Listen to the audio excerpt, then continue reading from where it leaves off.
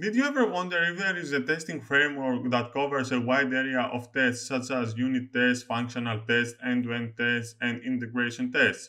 This is John from Java Code Geeks, and today I'm going to show you how to write clean and efficient code in Java by using TestNG testing framework.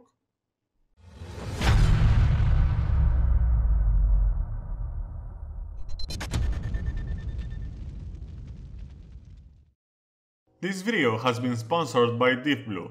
DiffBlue offers a free AI-powered unit test generation tool for Java developers.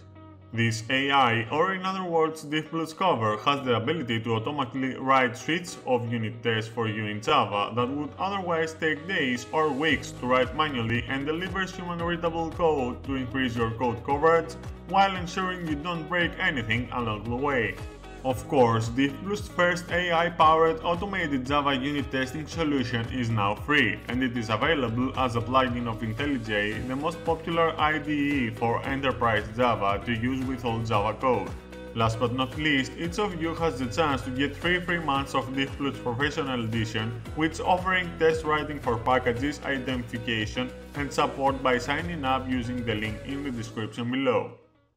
TestNG is an open-source automated testing framework where NG means next generation. It is inspired by JUnit and NUnit but introduces some new functionalities that make it more powerful and easier to use. Now, complementary to this video tutorial, you can find related articles and resources in the description below. Of course, you can visit Java Code Geeks to stay up to date with everything Java related.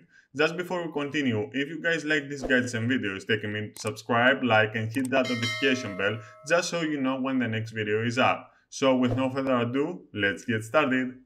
A framework is a set of rules or guidelines like coding standards and test data handling that the testing world follows in a systematic manner during automation scripting to achieve better outputs and results. It includes best practices and tools to help the quality assurance professionals to test and achieve better results. Testing frameworks are an important part for a successful automation testing process because it helps to reduce the maintenance cost, testing efforts, code reusability, and many other things to achieve.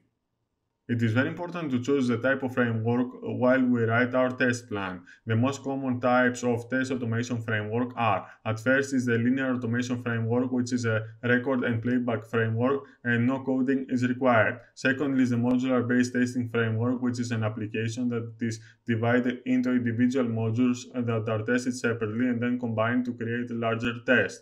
Thirdly is the data-driven testing framework, in which test scripts are connected to files and the application is tested with the help of these files by use them multiple times with different test datasets. And last but not least is the hybrid test automation framework, which is a combination of one or more frameworks that we mentioned above.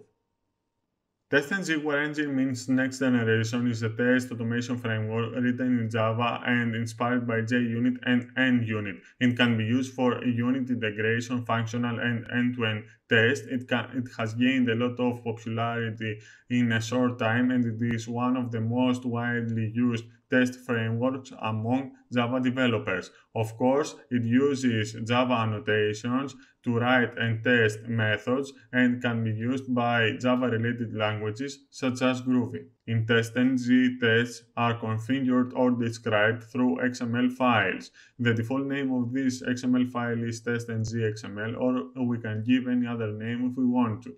TestNG allows users to do test configurations through XML files and also allows to include respective packages, classes, and methods in their test suite.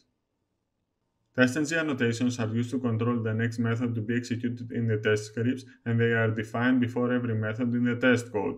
In case a method doesn't have an annotation, then it will be ignored and not be executed in the test code. To define them, the method must be annotated with a test annotation. Furthermore, TestNG report can be customized with the help of different types of listeners. Listeners help to pass the proper message in execution report so can everyone easily understand it. TestNG provides different types of listeners which help us to generate our own events when test cases pass, fails, or skip. The main purpose of listeners is to extend the default behavior of the reports of the TestNG. Here are some methods of listener. At first is the onTestStart, which allows to perform any type of action required before each test method. Secondly is the onTestSuccess, which allows us to perform any type of action required on each test method success. Thirdly is the onTestFailure, which allows us to perform any type of action required on each test method failure. Also is onTestSkip, which allows to perform any type of action required on each test method skip. And last but not least is the onTestFinish, which allows to perform any type of action required on test method finish. TestNG covers a wide area of tests such as unit tests, functional tests, end-to-end tests, and integration tests. More specifically, unit testing is a type of software testing where individual units or components are tested. The purpose of this is to validate that each unit or component performs as expected. Secondly is the functional testing, which is a quality assurance process and a type of black box testing that bases its test cases on the specifications of the software component under tests. Furthermore, end-to-end testing is a testing technique that tests the entire software from the beginning to the end to ensure that performs as expected. And last but not least is the integration testing, which is a type of testing where software modules are integrated locally and tested as a group.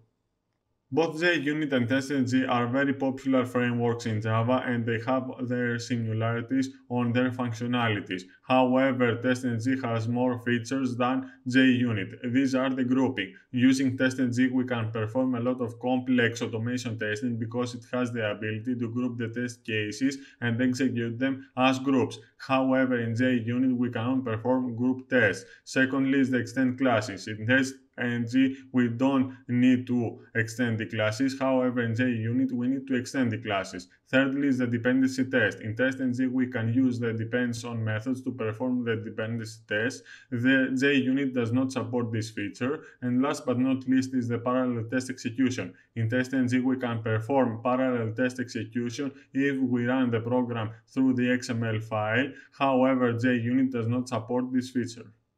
The first thing that we need to do is to open the POM XML file and add the dependency of the TestNG. The next step is to create a new class with a name employee and write some attributes such as the name, the monthly salary, and the age of the employee, and write the getters and the setters for each attribute. Furthermore, we need to create a new class with a name employee calculator in order to write two methods to be able to test them later. At first, the first method is the year salary, which has one parameter, which is the employee. Inside the method, we create a new double salary variable. We calculate the salary of the year of the employee, and last but not least, we return the salary. Secondly, we create a new method with a name appraisal, which has again one parameter, which is the employee. Inside the method, we determine the appraisal amount of the salary of the employee. If the monthly salary is smaller than 10,000, then we raise the salary of the employee by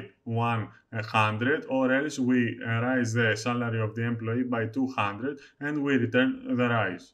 After that, we create a new class with the name test. We write two objects, one for the employee and one for the employee calculation, and we start to write the two test methods. The first method is the test yearly salary, in which we determine the name, the monthly salary, and the age of the employee. We call the yearly salary method to calculate the yearly salary of the employee, and we call the assert equals method to determine the pass or fail status of the test case. Furthermore, we write a new method with the name test appraisal. We set again all the attributes of the employee, and we call the appraisal to calculate the rise of the salary of the employee. And last but not least, we call the assert equals method. Finally, we write the test annotation before the two methods to be able to execute them as test cases. Now we can run the program. As you can see, the methods have passed the test. Now we need to create a new XML file to be able to run the program from there. So we need to create a new XML file with a name test and we must configure it.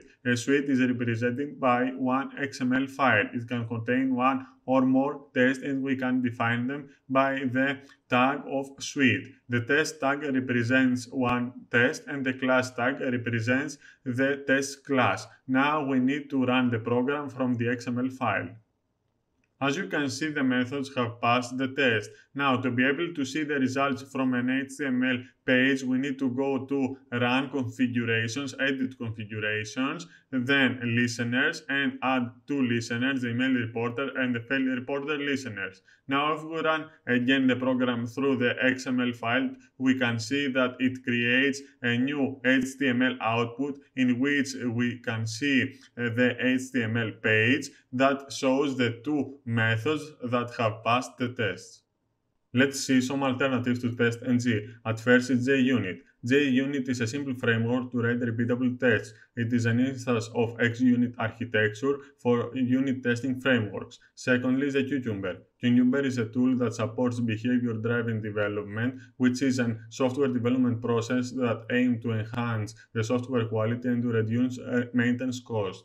Thirdly is the Mockito. Mockito lets you write tests with a clean and simple API. The tests are very readable and secondly create verification errors. And last but not least is the NUnit, which is an evolving open source framework that helps you to write and run tests in .NET programming languages. The advantages of TestNG are, at first, it can reduce the overall test execution time because it can run tests in parallel. Secondly, it can be easily integrated with continuous integration tools like Jenkins. This could be done easier with the help of TestNG XML file. Thirdly, there is no need to encrypt the data. This could be done easier with the help of the annotations, such as data provider parameter. Also, we can make one test dependent to another, and last but not least, with a grouping test, we can create different test suites like regression and smoke, and moreover, we can integrate and trigger those test suites with continuous integration tools like Jenkins. I hope you enjoyed this video. If you did, be sure to smash the like button and subscribe to our channel. We have some really cool stuff coming up. Bye!